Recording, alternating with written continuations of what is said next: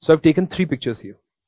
Now why I've taken 3 pictures? Because in these 3 images I can tell you about the 4 tracts here.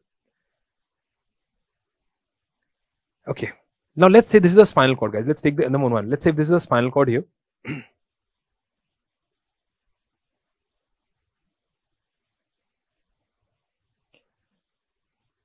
If I talk about the spinothalamic tract first, I want all of you to just pay attention to this part, guys. If this is a spinothalamic tract, let me explain that to you.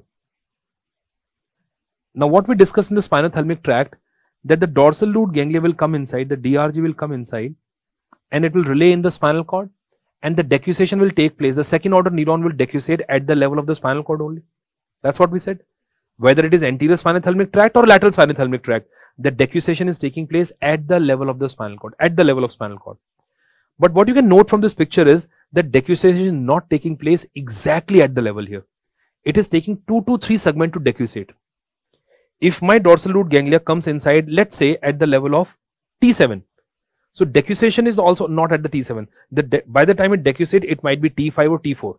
So it takes around 2 to 3 segments to decussate obliquely. It takes around 2 to 3 segments to decussate obliquely and then ascend on the contralateral side. So this is the spinothalamic tract you're looking at here.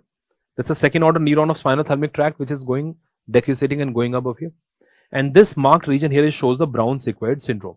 It shows the Brown Sequard syndrome. Now I want you people just to focus on only on the spinothalamic tract. If it is a case of Brown Sequard syndrome at a particular level, what will happen? Now those dorsal root ganglia which are carrying, as I said, just the spinothalamic tract, guys, those dorsal root ganglia which are carrying pain, temperature, crude touch and pressure. Pain, temperature, crude touch and pressure will come inside, and that part is already affected here, Brown Sequard syndrome. So obviously there will be a ipsilateral, guys, there will be a ipsilateral loss of crude touch, pressure, pain and everything exactly at the level of lesion. I'm not talking about above the lesion or below the lesion, at the level. At the level of lesion there will be ipsilateral loss. Don't draw anything, just listen to this, because there are some few things which I'll rub it off here. But look at these fibers. Those fibers which will be coming from below here, they are safe because they can cross over to this side. They will ascend upward. They will cross over to this side. They will ascend upward. So they are all safe. So at the level of lesion there will be ipsilateral loss, but nothing below at the level of lesion because the fiber will decussate and safely can go above here. Let me rub this off. What opposite the level of lesion? No, exactly opposite to the level of lesion is also safe. Why? Because opposite the level of lesion the fiber will come like this. They will decussate obliquely, and that's why they will be safe and going above here. You can see that they are not affected by this syndrome here. So exactly at the opposite to the level lesion, the pain, crude touch, pressure, whatever the fiber come inside, that will decussate obliquely, will skip this part, will bypass this part here and will go into the thalamus safely. So nothing will happen on the contralateral side at the level of lesion, guys. Again, I'm not talking about above, below. At the level of lesion, ipsilateral effect is there, but contralateral effect is not there. At the level of lesion, contralateral effect is not there. But now look at this part here. Those fibers which are present below the level of lesion on the contralateral side, all these fibers which are contralateral side here, now they, even if they decussate obliquely, they have to go through this part here. They have to go through this part here. That means there will be contralateral loss of pain, temperature, crude touch and pressure where? Below the level of lesion. So in Brown Sequard syndrome, if you just think of spinothalamic tract, there is a ipsilateral loss at the level of lesion, and there is a contralateral loss but below the level of lesion, here. And we know that what spinothalamic tract is carrying. Let me drop this off, guys.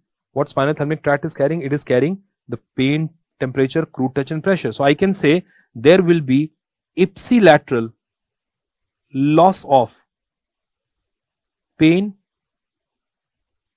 temperature,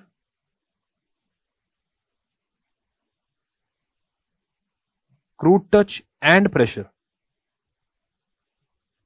Ipsilateral loss of pain, temperature, crude touch and pressure at the level of lesion, exactly where the lesion is, exactly at the level of lesion, and contralateral loss of same thing, all those things, where? Below the level of lesion.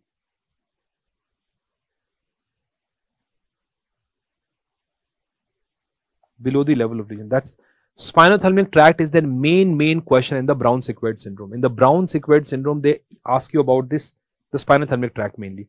So remember that there will be ipsilateral loss at the level of lesion, and there will be contralateral loss below the level of lesion of the spinothalamic tract. And you already know what spinothalamic tract is carrying. It's pain, temperature, crude touch, and pressure. Okay, let me take you to the second one, guys. The second one here is representing two tracts here. It is representing the spinothalamic tract and dorsal column tract also. Say I told you spinocerebellar tract is running on the same side. Ventral spinocerebellar tract went to the other side, but it came ultimately to the same side only. And look at that's the dorsal column tract, guys. Dorsal column tract is coming inside without relaying in the spinal cord. We know that it runs as fasciculus gracilis and fasciculus cuneatus. That's a dorsal column tract. We are looking into the second picture here.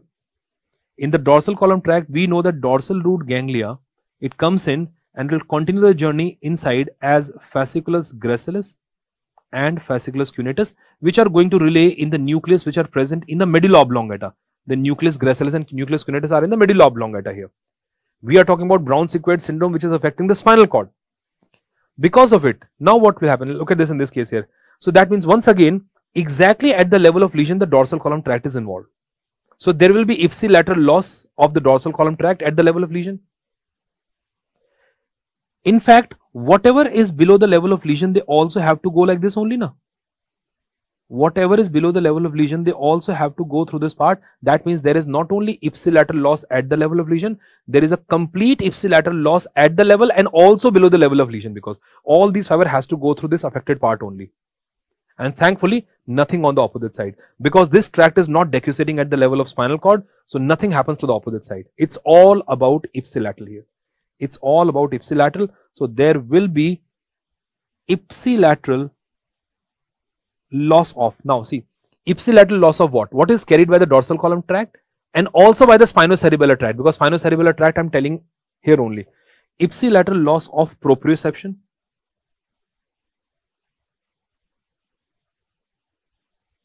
ipsilateral loss of proprioception,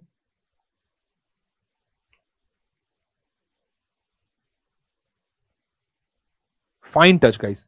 Crude touch was there, it's fine touch. Fine touch,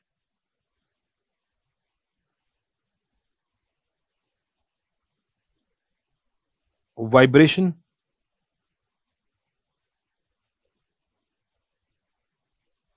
stereognosis, where at the level and also below the level of lesion.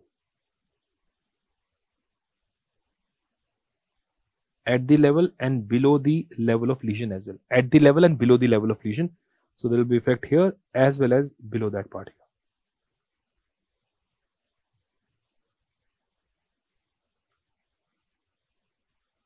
Got that part? So the ipsilateral loss at the level of lesion and also below the level of lesion. So whether it is dorsal column, even same for the spine. I just wrote proprioception. I did not write conscious or unconscious, because the same story is for the spinocerebellar tract also. Spinocerebellar tract ultimately is going to the same side only. So whether it is conscious proprioception or unconscious proprioception, it is an ipsilateral loss. It's an ipsilateral loss. And finally, the pyramidal tract. Then I'll tell you about collectively also at the end, but see pyramidal tract, guys. Here, this is the pyramidal tract.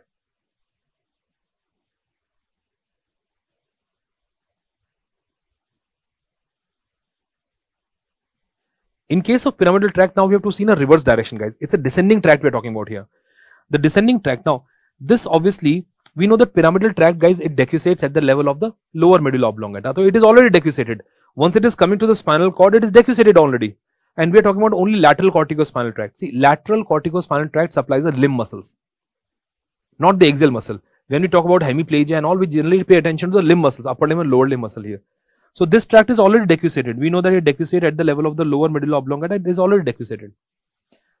So that means this is this is the upper motor neuron, because it is running in the spinal cord. That's the upper motor neuron here. And obviously the one which are coming out of the spinal cord, these are lower motor neuron. That's a lower motor neuron. That's a lower motor neuron. You can draw as many as you want here. Just to tell you one thing, guys, if this is a Brown Sequard syndrome, now in the Brown Sequard syndrome, I can see that there is an involvement of lower motor neuron at the level of lesion. At the level of lesion, lower motor neuron is affected here. Below the level of lesion, lower motor neurons are fine. They are fine, no problem there. But their upper motor neuron is affected here. So at the level of lesion, it's a lower motor neuron lesion. And below the level of lesion, lower motor neurons are fine. It's a upper motor neuron lesion will be there here. That's why, and we all know that in lower motor neuron lesion, there is a flaccid paralysis, and upper motor neuron lesion, there is the spastic paralysis. So guys, because of the pyramidal tract involvement, there will be ipsilateral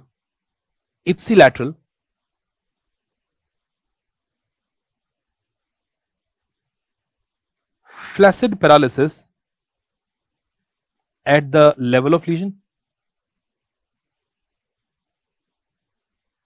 At the level of lesion, right? Exactly at the level of lesion, there is a flaccid paralysis. And there will be ipsilateral, again ipsilateral only, spastic paralysis. Spastic paralysis where? Below the level of lesion. Below the level of ipsilateral flaccid paralysis at the level of lesion, and ipsilateral spastic paralysis below the level of lesion. Below the level of lesion, guys. So obviously it's all ipsilateral, whichever side is injured, obviously only that side neurons are affected because decussation has already taken place here. But the important thing is at the level of lesion, lower motor neurons are affected. Rest of the lower motor neurons are fine. Their upper motor neurons are going from that part here, from the Brown Sequard area, and that's why upper motor neuron lesion will be there. So flaccid paralysis at the level and spastic paralysis below the level of lesion will be there.